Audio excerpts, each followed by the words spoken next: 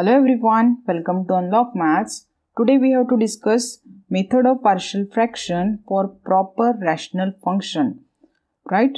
So let's consider if we have rational function, this f of x is equals to this p of x by q of x, where this p of x and q of x, these both are polynomials, and we have to consider this function as a proper rational function.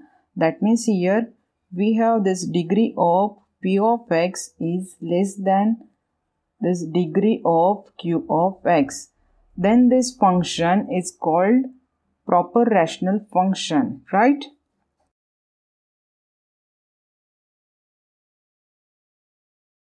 Yes, what is proper rational function? A rational function in which degree of numerator is less than degree of denominator. Otherwise, it is called improper rational function, right? Yes, now we have considered this is as a proper rational function. Now let's consider this q of x. Yes, can be factorized. This is as this x plus a and this x plus b. Yes, we have factorized this q of x into non-repeated linear factors, right? This a and b, these are the constants that may be positive or negative. Then we have this p of x by q of x. We can write this is as, yes, this denominator, this is as this q of x. We can write this is as here. Yes, we have factorized this denominator in non-repeated linear factors, right? Now how to resolve this is in partial fraction. Yes, we have to write here this is a upon this x plus a plus b upon this x plus b, right? Where this a and b, these are the constants which we have to find here. Yes, this is the, yes, here we have resolved this rational function in partial fraction, right? Similarly, if we consider this q of x, if we factorize this is in 3 linear factors, right? Then what is we have here, this is p of x upon this x plus a, x plus b, x plus c, right? Then how to resolve this is in partial fraction? Yes, here we have this is a upon x plus a plus b upon this x plus b plus c upon this x plus c. Yes, we have resolved this function in partial fraction where we have to find the values of a, b, c, right?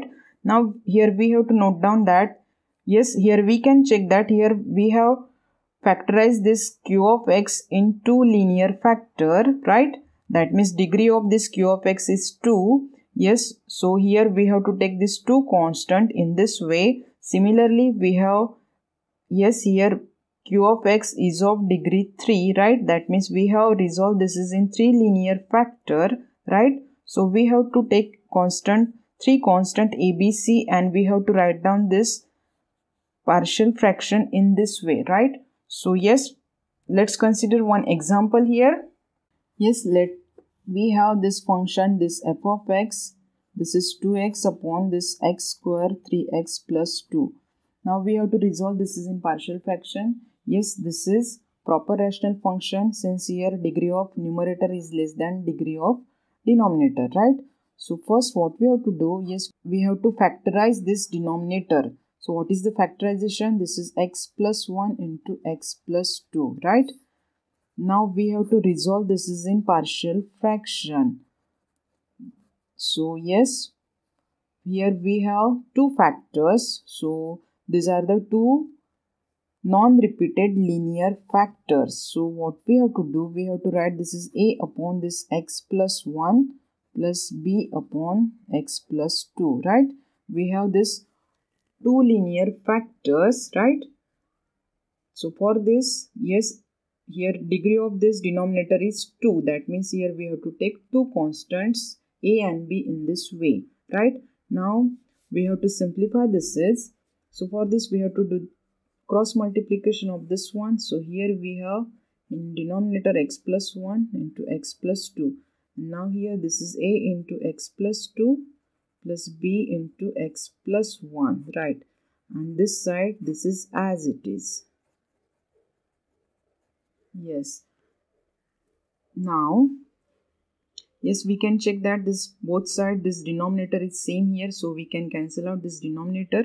So here we have this is 2x equals to a into x plus 2 plus b into x plus 1. Yes, this denominator is same. So we can cancel that. Now, yes, we can check that this equation. Yes, here we have three unknowns, this a, b and x. Now we have to find the values of a and b. So how to find the value of a and b?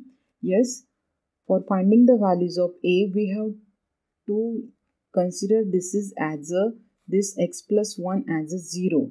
Yes, when we consider x plus 1 as a 0, that means we get x is equals to minus 1, right? That means by putting x is equals to minus 1, this get 0, so that we will get value of a, right? So yes, we have to write, yes, we can write here, this is to find a. What we have to put here, put x is equals to minus 1. So we get here, this is a into this minus 1 plus 2, and we have put this is x plus 1 as a 0. That means this complete term gets 0, right? So this is, we get here value of a. So what is a here? A is equals to, this is minus 2, right? In the same manner, we have to find value of b here. So for this, what we have to do? Yes, for finding b, we have to put x plus 2 is equals to 0, right? So yes, this to find b. What we have to do? We have to put x plus 2 is equals to 0. That means x is equals to minus 2. So we have to put x is equals to minus 2 in this equation. So here by 1 we get here, this is 2 into minus 2. We have put x plus 2 as 0. That means this a into 0, right? And this b into x is equals to minus 2. That means this is here, right? This is minus 4. This is 0. And this b into minus 1. So b is equals to this, we get here 4, right? So in this way, we have find a is equals to minus 2 and b is equals to 4, right?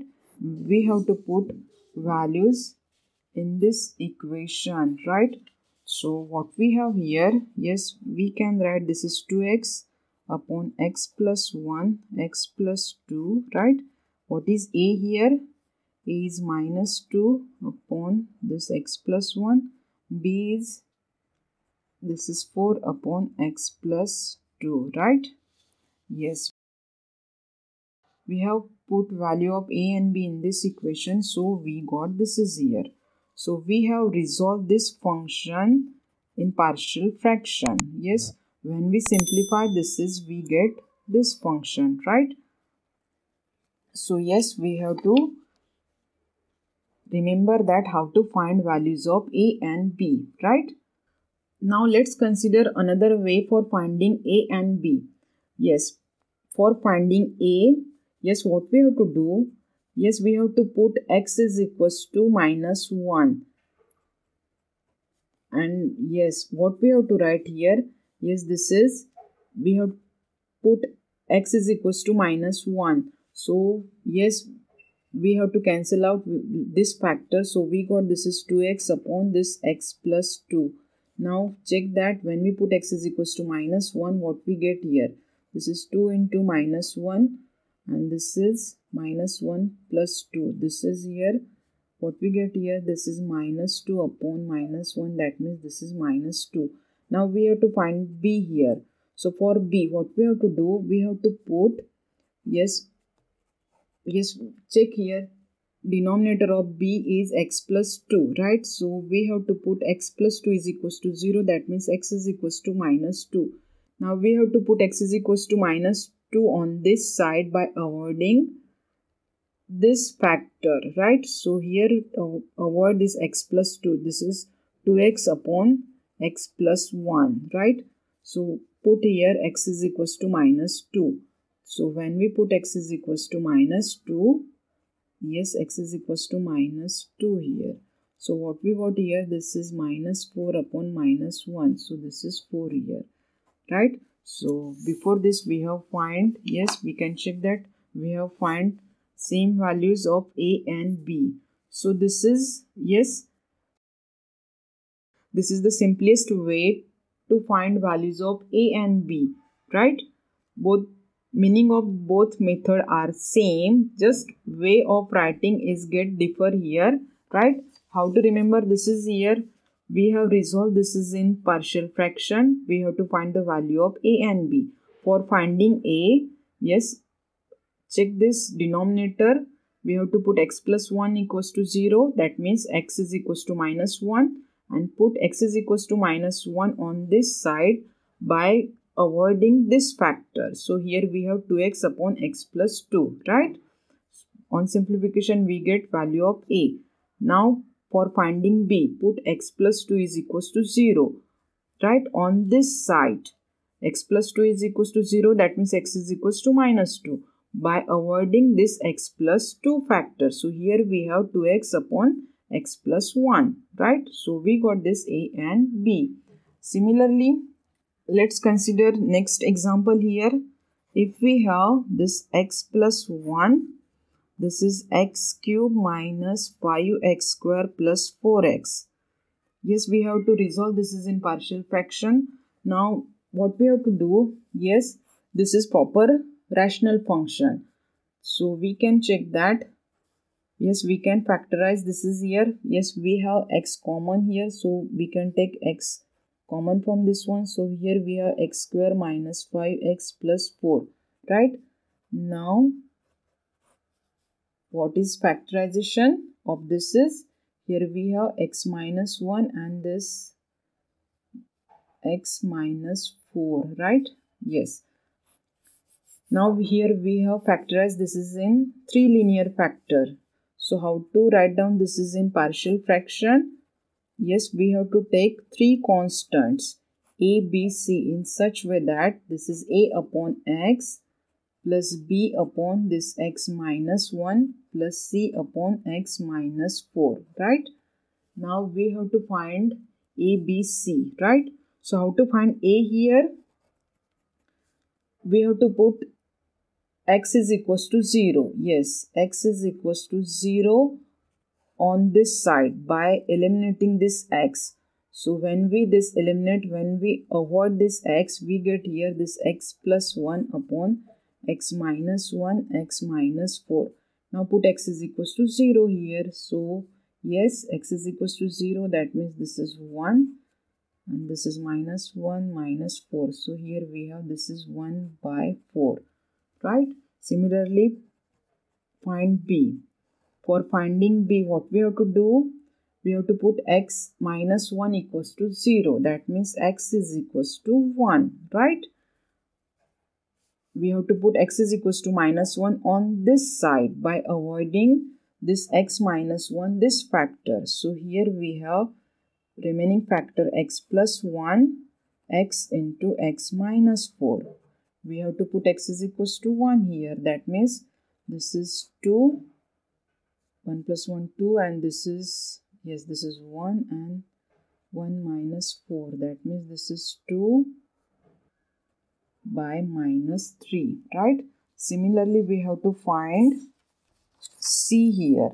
So how to find C? Yes, for finding C, what we have to do? Yes, we have to put x minus 4 equals to 0. That means x is equals to 4, right? We have to put x is equals to 4 on this side by eliminating x minus 4, right? So put x is equals to 4 here. Yes, for x plus 1, x into x minus 1. We have to eliminate this factor, right? Now put x is equals to 4. This is 4 plus 1, 4 into 4 minus 1. So on simplification, this is 5 and this is 12, right? So C we got here, this is 5 by 12. So in this way, we have find values of A, B, C and we have to put this value of A, B, C here. So here we have x plus 1 upon x into x minus 1, x minus 4 What is the value of ABC? Yes, here we have find A is here 1 by 4 upon this x plus B minus 2 by 3 upon x minus 1 plus C. What is C? This is 5 by 12 upon x minus 4, right? So yes, we have resolved this rational function in partial fraction, right? So in this way, we have to find the values of A, B, C. So yes, we have to remember how to find the values of A, B, C here, right? So this is the method of partial fraction for non-repeated linear factors, right? So yes, that's it for now. See you in the next video. Thank you. Keep watching.